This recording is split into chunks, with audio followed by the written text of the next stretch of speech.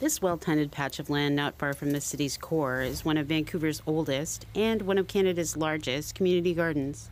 Fell in love with the place as soon as I walked in. I'd never seen a community garden that looked quite like this one does. These 3 acres were formed over 30 years ago. Before it ever saw the hint of a flower bed or tomato seed, it was a landfill. Frustrated with the lack of green space in much of East Vancouver, in 1991, people started clearing the land and creating plots.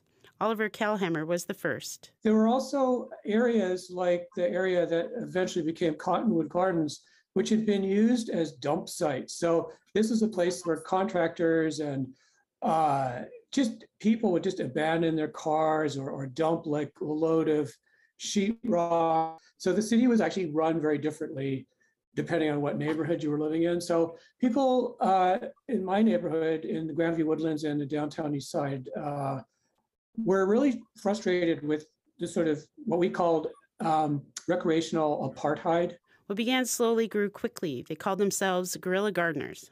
The city got on board. Kalhammer says people from all corners of the earth connected in the garden. Everyone had their own food that they grew.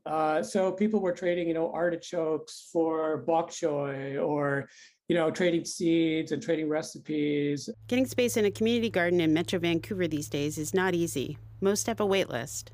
But there are other ways to enjoy food grown close to home, sometimes very close. Are you picking up a share? Yeah, for Neil Power. Perfect, thank you. You're welcome. Did he tell you how it works? Yes, I think I pick one thing from each section. Is that Yeah, right? so everything you get is written on that chalkboard. Oh, right. And then you can just follow it along right to left. And if you have any questions, let us know. Okay, thank you so much. Looks beautiful. Like the guerrilla gardeners from 30 years ago, City Beet Farms is reimagining where food can grow and how people can get their hands on it. Except they made it their business. We use people's front yards mostly. Some of them are backyards.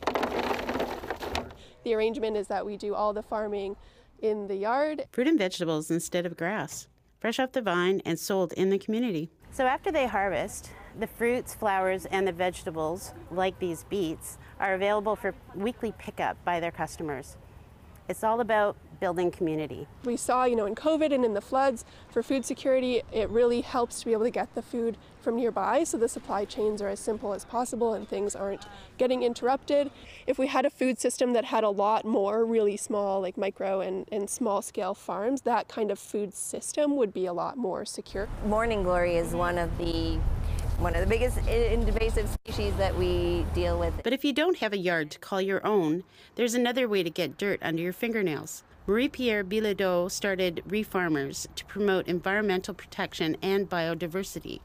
Amongst many projects, they garden in traffic circles with the endorsement of the City of Vancouver. Just let them know where you'd like to guerrilla garden, and they actually encourage you to rewild or plant pollinators in city spaces. She clears invasive plants like morning glory to make way for pollinators like fireweed and California poppies. Pollinators are extremely necessary for any gardener or food plants, so like bees and even butterflies. Wildflowers would just make it such a habitat for pollinators. Reimagining and reclaiming what can be a garden for people and the food they grow. The guerrilla gardeners at Cottonwood would be proud. Melody Jacobson, CBC News, Vancouver.